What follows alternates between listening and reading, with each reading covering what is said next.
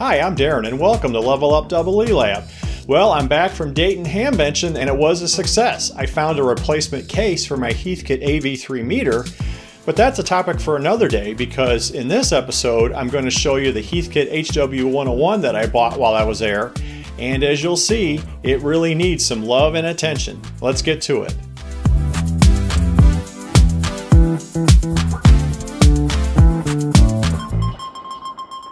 The Heathkit HW-101 is a vacuum tube amateur radio transceiver that was available in kit form from 1970 until about 1983. According to various online sources, the HW-101 was one of Heathkit's highest selling amateur radio products of all time. Somewhere between 30,000 to 40,000 units were sold over those 13 years. And it's immediately apparent when you do an online search that a large fan base for the Hot Water 101, as it's sometimes called, is still active even in 2022. I had no issue finding lots of restoration and repair details online. Now, being a relative newcomer to collecting Heathkit gear, I'm always on the lookout at Hamfest and online for the next tempting item to add to my collection. So I guess it was no surprise that an HW-101 would eventually catch my eye, and that's exactly what happened at the Dayton Hamvention last week. I'm also always on the lookout for a challenging repair and restoration project. Just look at the series I did on the Hallicrafters SX140 and HT40 as good examples. And as time goes by, the more difficult the challenge is, the more likely I am to take it on. So keep all that in mind when I show you what I bought. So with that said, here's the beauty that I bought. I'll let you guys take it in for a few seconds.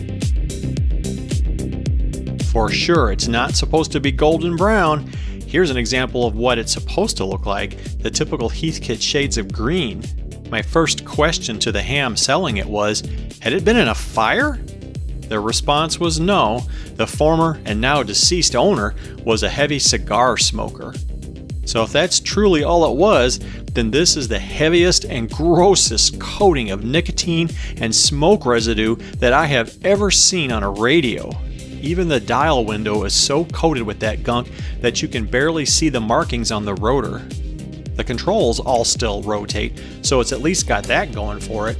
Although I didn't try the band switch, that's one that can be easily broken if it's seized. The rest are potentiometers or variable caps or simpler switches. And of course the meter is almost completely opaque too. Rounding out the rest of the exterior assessment, the paint's coming off over large areas on the top cover. So that's a tricky issue in restoration because getting even a close color and texture match to the Heathkit factory paint would be a big challenge. But at least all the rear jacks and connectors look to be intact. Moving on, let's have a look under the lid. Yep, I am wearing gloves and doing this in a well-ventilated area. And not surprisingly, the inside is also a horror show. Right off the bat, I see several pistachio shells, which of course is a clear indicator that mice were inside the radio at some point. So in addition to the nicotine residue everywhere, there's likely to be vermin excrement on the circuit boards. Nice. So let's go over all the upsides. All the tubes and crystals look to be present. And that's about it. Wait, before I get ahead of myself, better check to see if the 6146 finals are still present. Those are moderately expensive nowadays, especially when you need to buy a matched pair. And it looks like they're here. And of course, all the bits and pieces nearby are nicely coated in smoke tar. Let's flip it over and have a look inside the beast. And not surprisingly, the paint's peeling on the bottom cover too. I'm not sure if the peeling paint has anything to do with the smoke residue. I wouldn't think that it would lift the paint.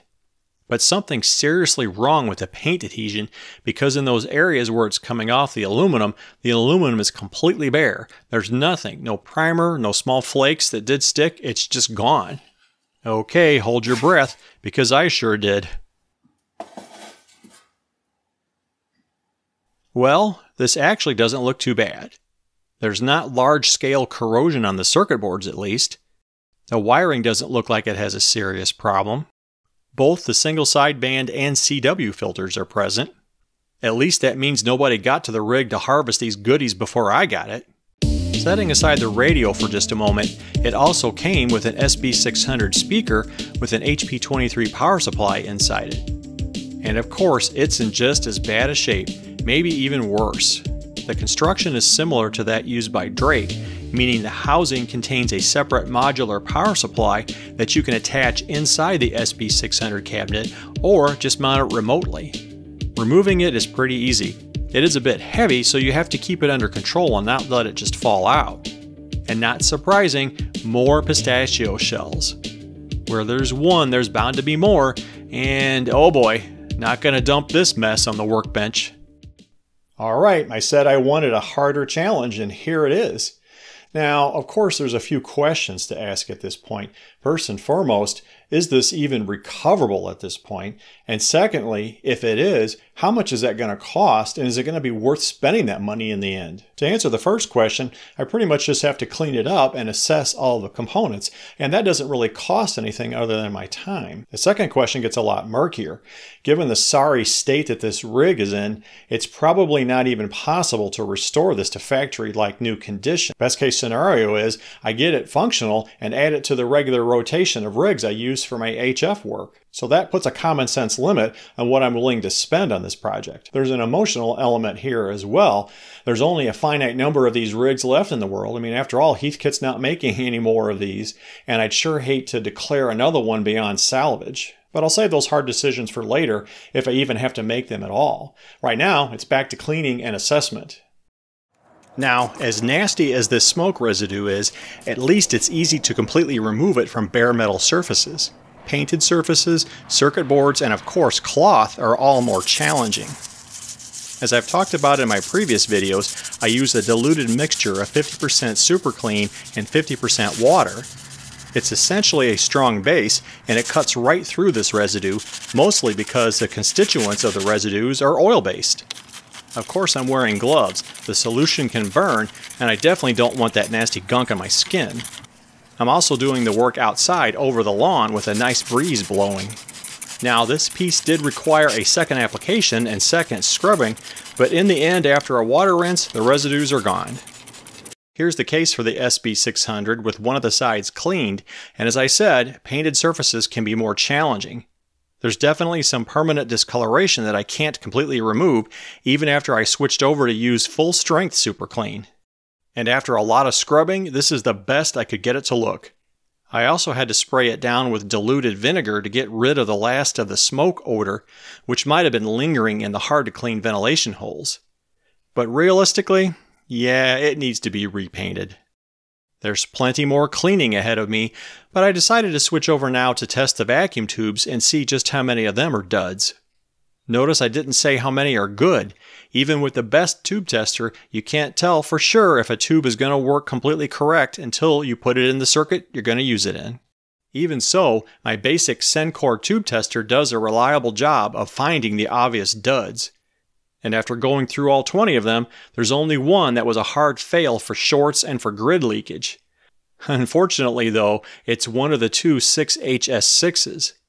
Those are hard to find and they're expensive. They're north of $40 a piece anymore. But according to a quick internet search, the 6AH6 and even the 6AU6 can be substituted in those locations with little consequence. And both of those are more readily available and they're not that expensive. I have a lot of cleaning and inspection ahead of me, and that'll be the subject for the next video, along with the list of repairs and restoration that I'm going to commit myself to on this radio, and hopefully it actually is salvageable when I get all that done. So thanks very much for watching this first of what should be several videos on a repair and restoration of an HW-101, and until next time, bye for now.